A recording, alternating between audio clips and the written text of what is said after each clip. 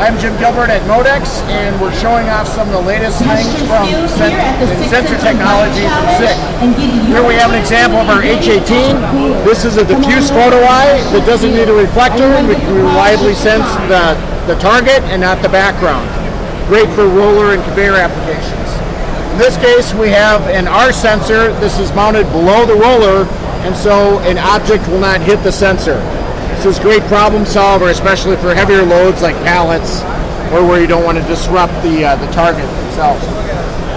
This product here is called our RRZ Sensor.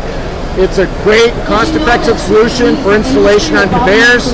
Reliably works out to 4.8 meters and easily aligns on any reflector. The star of our show here is called the RateN. The RateN, it shoots out a beam of light that is an array, and anywhere within this 12 millimeter beam will be able to break the signal.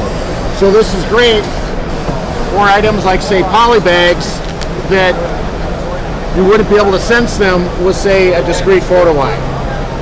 So come see our booth at Modex and have a great day.